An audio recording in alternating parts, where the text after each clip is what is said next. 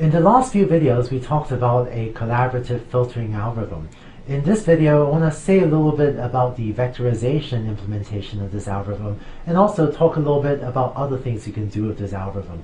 For example, one of the things you can do is, given one product, can you find other products that are related to this? So that if, for example, a user has recently been looking at one product, are there other related products that you could recommend to this user?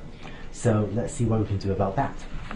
What I'd like to do is work out an alternative way of writing out the predictions of the collaborative filtering algorithm.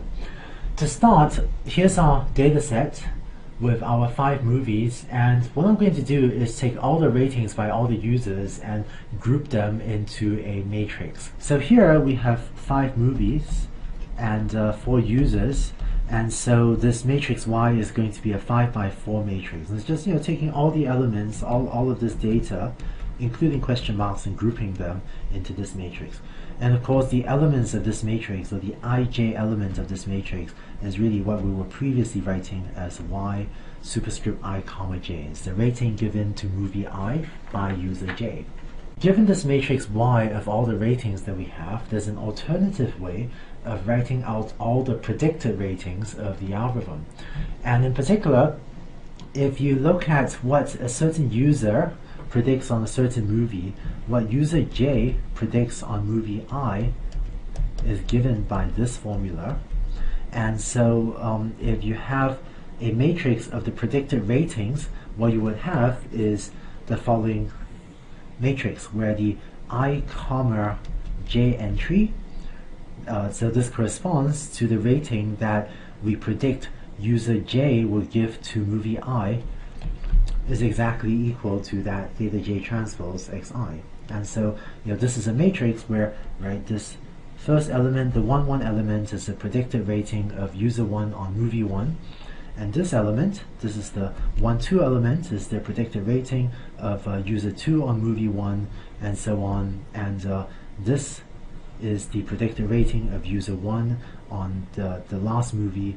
And if you want, this rating is what we would have predicted for this value, and this rating is what we would have predicted for that value, and so on.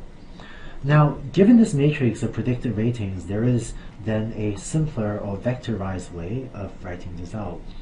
In particular, if I define a matrix X, and this is going to be just like the matrix we had earlier for linear regression, to be sort of x1 transpose, x2 transpose, down to x of nm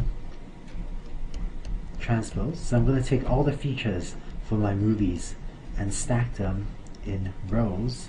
So if you think of each movie as one example and stack all of the features for the different movies in rows, and if we also define a matrix capital theta, and what I'm going to do is take each of the per user parameter vectors and stack them in rows like so. So that's theta 1, which is the parameter vector for the first user, and here's theta 2. And so I'm going to stack them in rows like this to define a matrix capital theta.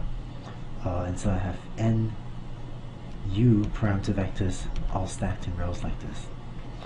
Now, given this definition for the matrix X and this definition for the matrix theta, in order to have a vectorized way of computing the matrix of all of the predictions, you can just compute X times the matrix theta transpose, and that gives you a vectorized way of computing this matrix over here. To give the collaborative filtering algorithm that we've been using another name, the algorithm that we're using is also called low rank matrix factorization.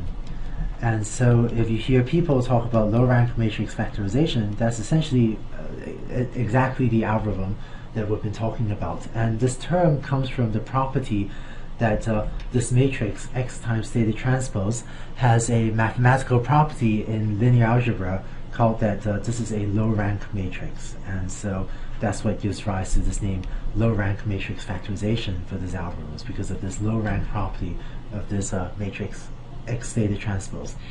In case you don't know what low rank means, or in case you don't know what a low rank matrix is, don't worry about it. You really don't need to know that in order to use this algorithm. But if you're an expert in linear algebra, that's what gives this algorithm its other name of low rank matrix factorization. Finally, having run the collaborative filtering algorithm, here's something else that you can do, which is use the learned features in order to find related movies. Specifically, for each product I, really for each movie I, we've learned a feature vector xi. So, when you learn a set of features, you don't really know in advance what the different features are going to be.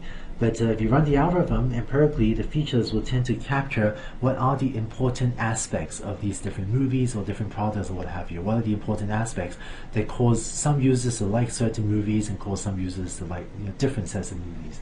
And so maybe you end up learning a feature, where x1 equals romance, x2 equals action, similar to an earlier video, and maybe you learn a different feature, x3, which is the degree to which this is a comedy, learn some feature x4, which is, some other thing.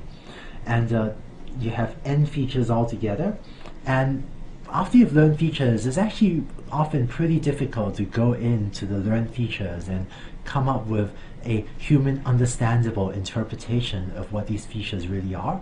But in practice, the features, even though these features can be hard to visualize, can be hard to figure out just what these features are, usually it will learn features that are very meaningful for capturing whatever are the most important or the most salient properties of a movie that causes users to like or dislike it. And so now, let's say we want to add just the following problem.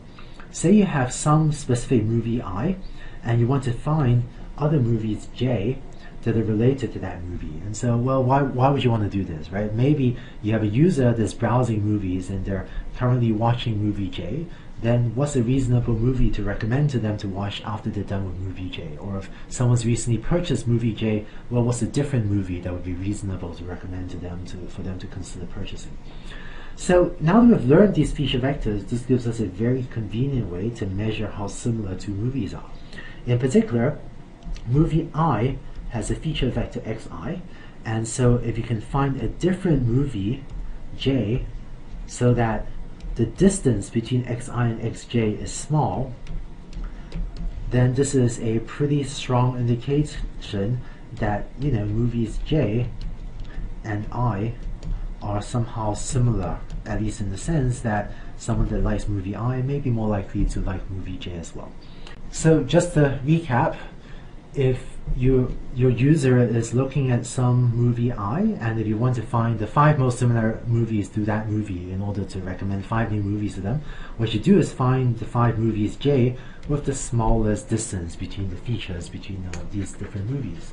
And this could give you a few different movies to recommend to your user. So with that, hopefully you now know how to use a vectorized implementation to compute all the predicted ratings of all the users on all the movies, and also how to do things like use learned features to find what might be movies or what might be products that are related to each other.